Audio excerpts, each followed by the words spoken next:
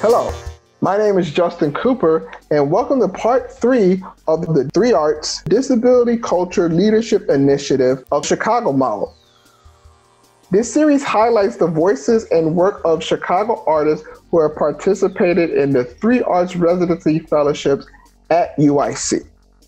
I was able to talk to Matt Bodett, Pooja Pittie, and Andy Slater, artists who work in widely different mediums yet overlap in regards to disability aesthetics. Matt is a visual artist, poet, and performance artist who plays an active role in disability advocacy and utilizing artwork to open dialogue around mental health. Pooja is a visual artist who uses time and scale to create abstract paintings. Andy is a blind sound artist, performer, musician, founder of the Society of Visually Impaired Sound Artists, and director of the Sound as Sight Field Recording Project. We discussed their individual artistic practices and experiences of how working within a community can motivate your own voice and power.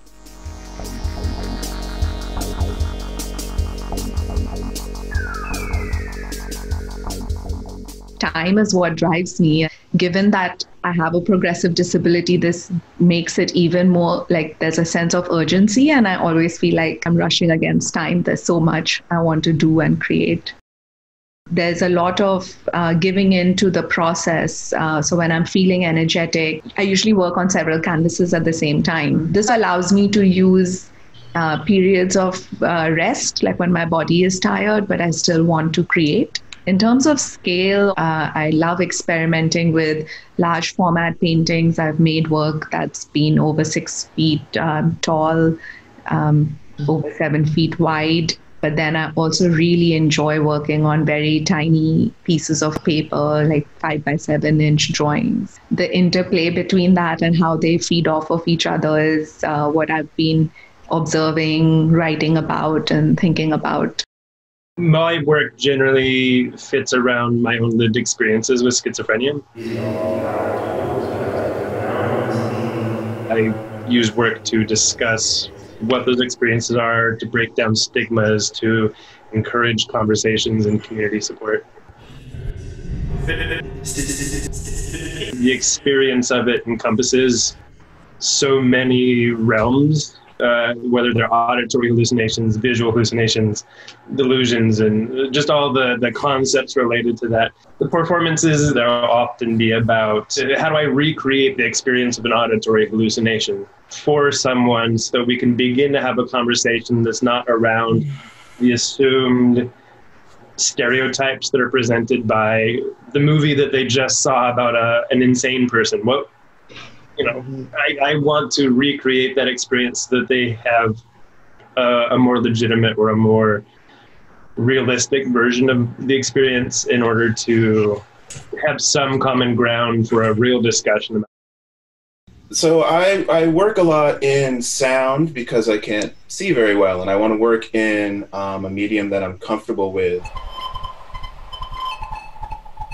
I kind of just go overboard and try to do everything I can, like recording environmental sounds or public sounds, creating sounds for a sci-fi video game. I'm bringing this platform now into sort of like a virtual reality or augmented reality project of mine, and trying to just figure out ways to take something that is audible and expand it to people who are deaf or hard of hearing, to an audience who may not necessarily be able to experience it in the way that I usually exhibit it.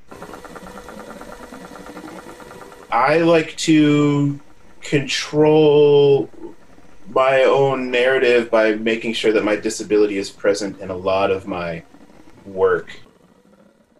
Andy, I was listening to the recordings that you've made, and some of them are pretty spine-tingling, to say the least.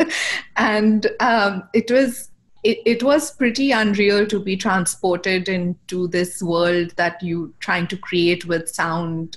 That a medium gives me the opportunity to do something that can be abstract or fictional or nonfiction and work within a ton of different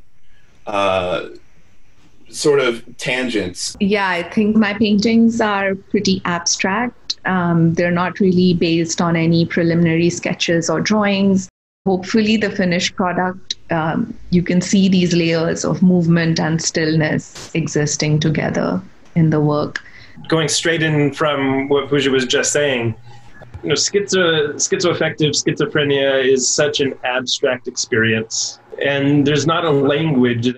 And so I have to find a new language every single time I'm making something. And now that I'm finding it, I find that the exploration of that is continually finding that vein of gold that runs through sort of the core of the experience, and, you know, tapping into that every now and then and really harnessing it has become quite extraordinary.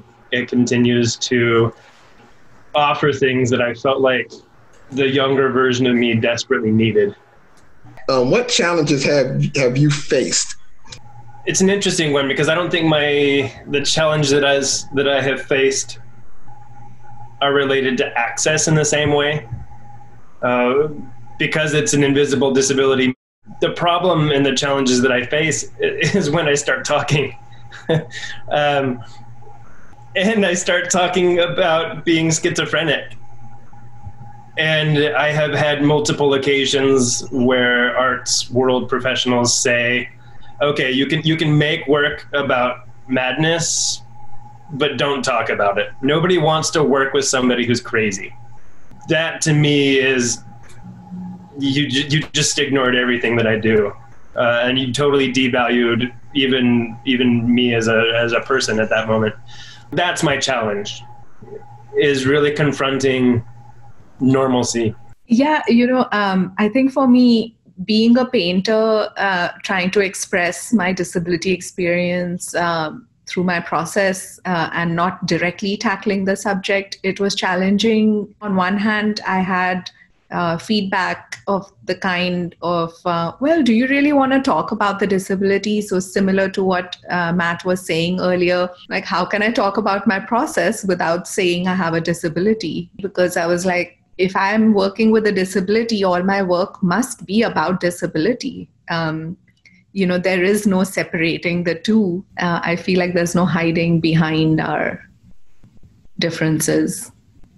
So there aren't a lot of visually impaired sound artists, and a lot of it has to do with accessibility. And after decades of trying to, record in the field and use these sounds for my work, I can finally do it. But there's still a ton of sound and music related technology that just isn't there yet. So I missed out on using all of this stuff. So kind of just being there in the forefront of saying, like, hey, I'm a blind dude. I want to work in virtual reality, but your program sucks and I can't see it and it doesn't do any of the things that it should do. It's because you guys are lazy programmers. With this stuff becoming more universal, I wanted to just get this moment and work on making more technology, especially creative tools, accessible for blind people to create with and use. And so I'm just going to go full on into virtual reality, augmented reality, and all this new tech that is growing as we speak, and work to make it accessible. Currently, where we are with everything being remote, these museum tours are going to be virtual, and all of these things. Artist talks can go from one end of the world to the next. We can go to a gallery opening where we don't have to worry about whether we can get up those stairs or any of that sort of thing. Yes, I totally understand that as a wheelchair user. It's just like trying to find accessible spaces, especially accessible art spaces. It is a challenge, and you want to check out everything, but then you realize, oh, well, there's a stairs there. There's stairs there. Oh, there's a ramp, but the ramp doesn't work. Or there's an elevator. The elevator doesn't work. Very well-meaning people saying, we'll help you. And I'm like, you can't lift this chair. It's really heavy. And then I'm sitting in it. And my wheelchair clicks and whirs. And sometimes even when I'm stationary, something in the battery or the movement, it just makes these clicking noises. And, there's an artist talk going on or a presentation. Yes. It's always like, okay. Or I can't just leave the room quietly to go to the restroom. Everyone's going to know that. No, that's understandable. So, what I want to do is transition to your experience in the 3 Arts residency fellowship at UIC. And drawing upon your experience, I want to ask you, can you talk about how your work relates to disability aesthetics? Yeah, the residency was a very unique turning point for me in relation to disability aesthetics, because I don't make Andy's work and I don't make Pooja's work, and yet we have a lot in common when we get down to the discussion of things. And to me, that disability aesthetic, the way that we use our bodies, the way that we use our experiences in relation to the media choices and the way that we function aesthetically, I didn't know that there was such a rich and diverse community that simultaneously had very different ways of approaching things. But in the end, it was all about empowering each other, finding ways for the unique voices that we each bring to the table to have a place at the table.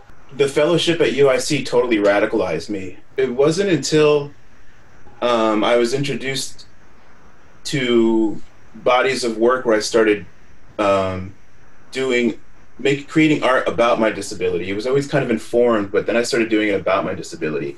I learned so much more about other experiences that are similar to mine, people with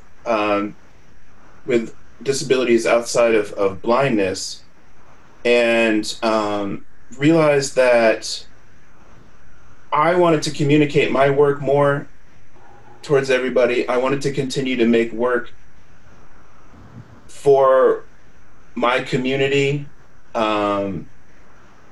and I wanted to do it without any kind of apology. So I started just thinking more and more about how can I put more of this sort of crip attitude into my work. And my process has matured, and then, I don't know, unmatured, dematured over the years. It's gone back and forth of being very serious and then kind of being like a snot-nosed punk about stuff. And so I do a lot of recording with my cane, interrupting spaces that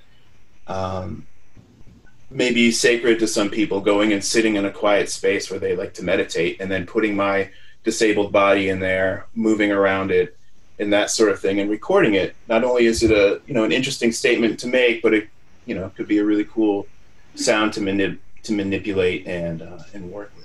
I think the activism part of my work probably relates more to how I talk and present my work to make people understand or access that part of the disability community, get an insight into our experiences and how enabling and powerful our lives are, and they're not based on lack of ability or some deficiency somewhere.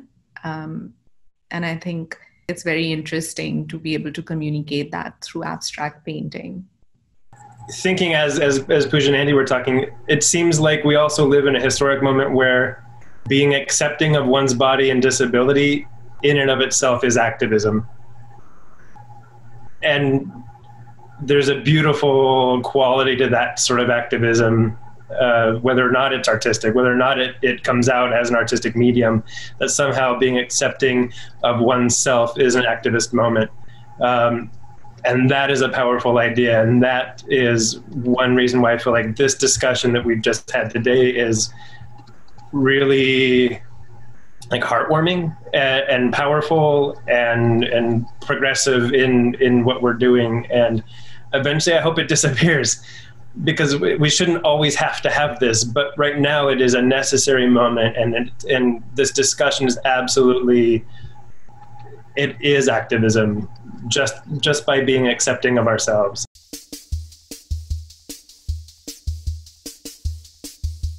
I have myself has matured over the years, you know, because just being surrounded by, I think, badass people that are just like doing their own thing and just doing this amazing work. And so, yeah, that statement by Andy, I think, really stands out, because I think in one shape or another, like, we have like been radicalized, you know, by the disability rights movement. I think that's one of my big takeaways from that session.